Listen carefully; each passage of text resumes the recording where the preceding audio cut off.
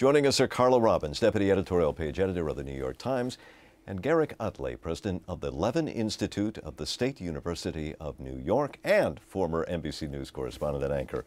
Garrick, wonderful to see you again. Martin. Carla, always nice to see you. Let's start with the President's speech. Historic in every way. What did you think?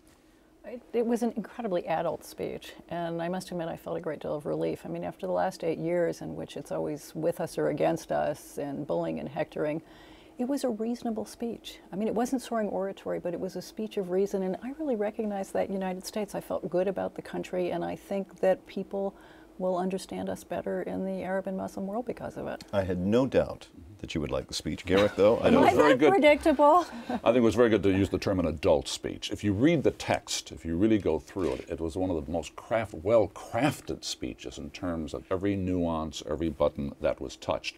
In terms of where it's going to take us, which is the real subject now, my feeling was that Obama went to Cairo. He came, he spoke, and now fill in the dots where it's going to be. We won't know for several years, and I think what we're really looking at there, as he covered the whole situation from the middle Israeli-Palestinian to Afghanistan, Pakistan he didn't dwell on, but that's there on the table, is where he's going to put his efforts now. Where do we go from here? And I think the immediate issues of Iran, Iraq, Afghanistan, Pakistan are going to be the key ones, and Israel, Palestine are already there, and always will be there, but that's what he has to decide how to use his time and energy. You know what's really intriguing is that the president promised 2 years ago that he was going to give this speech in the Muslim world. They were very conscious of perceptions and wanting to set a new tone. And I would talk to people in the administration, and they would say, just from the moment they got into the White House, where do you think we should give the speech?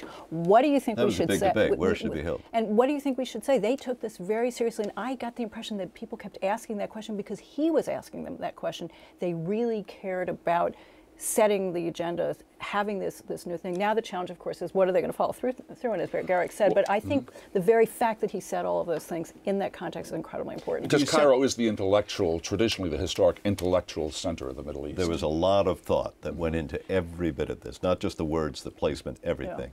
Yeah. There's been a huge amount of analysis of this.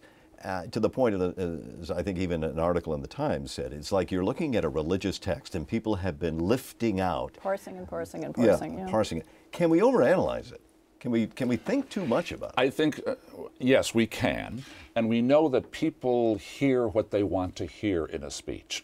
But particularly in the Middle East, they also hear or listen for what they don't want to hear. And that's what you had in this speech, particularly in the Israeli-Palestinian equation. Everybody was listening not just to what he was saying that they liked, but particularly what they don't like, which shows that you sort of depart from, I don't want to say from a negative position on both sides, but it's been so deeply rooted.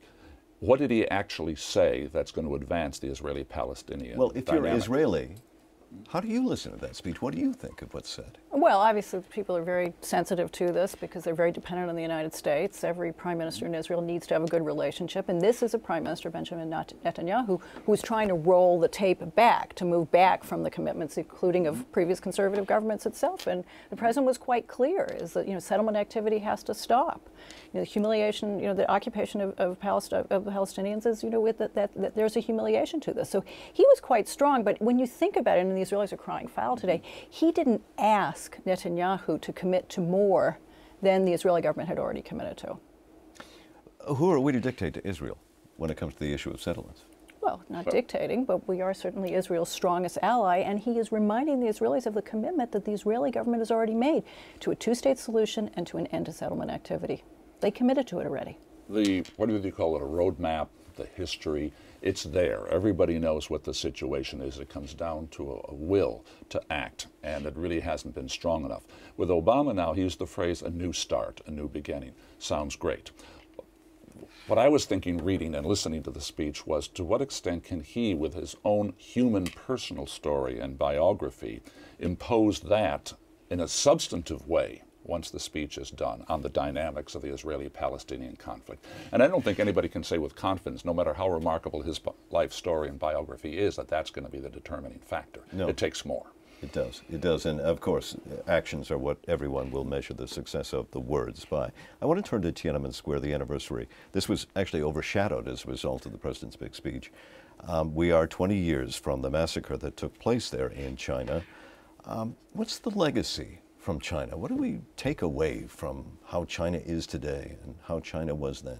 I think what we take away from the fact is that 20 years later, they flooded Tiananmen Square with so many police that nobody could protest. The fact that they closed down internet sites, that the repression is still there, and there's never been an accounting of everything that happens. So for all of the progress that China has made in the last 20 years economically, no question that the lives of Chinese have improved. There's still corruption. There's still a huge amount of repression. Everything that the students were protesting and complaining about, very little of it has changed. This is where America normally would step in, trumpet democracy, and say, this is wrong, this is wrong. Secretary of State Clinton did issue a sharp statement, but are we compromised in what we can say? I think we're limited in what we can say. Yes, she made the statement, which was strong. The Chinese came back with a strong reaction, saying they have proven that they're on the right path. Predictably. Yes. There was a large demonstration in Hong Kong, where there is still a large amount of freedom, which was very important symbolically. But in many ways, this is a test between the power of memory and the power of forgetting, or it's a contest between the two. Now, are people going to forget it? Not absolutely. But it was also interesting that this was the week the Secretary of the Treasury, Tim Geithner, was in China talking on very sensitive issues because of the amount of our financial future they hold in their accounts, our bonds and debts. And he was speaking in a quite different tone. And so business has to go on in many ways as usual. And so we are not compromised, but we are limited in what we do and say. But Hillary didn't pull her punches, and that's the good news. I would have thought with Geithner there that they might not even have said anything as strong as they did. So I was actually sort of relieved by that. And what does this say for the future of the relationships between our two countries? We're going to keep walking this delicate balance? Do we have a choice? I don't think we do. They're a big power. We're a big power. They're very sensitive about their history. We're very sensitive about our history. Yes, we're going to be walking that. They also own a huge amount of our papers. So yes, it's going to be a very tense relationship going forward. I think this administration is trying very hard to manage it, and they have toned down a lot of the sort of protectionist rhetoric that you saw from the Democrats when they were out of power. Tiananmen Square happened just a few months before the fall of the Berlin Wall, the collapse of communism. The conventional wisdom for the Bush administration at the time and others, secret to future prosperity are free markets and free people, democracies. The Chinese have proven since Tiananmen Square that they can have a well-functioning economy without having personal political freedom. There is a new form of capitalism with the market system and the political system that has been developed there. That's a model. Is it going to work out forever? Who knows? But I think that's one of the takeaways when you face the reality, and that was the reality that Tim Geithner and the Treasury and the American administration was facing this week. We have to leave it there. Carla, Robbins, always good to see you. Garrick, it was a pleasure. Thank you so much.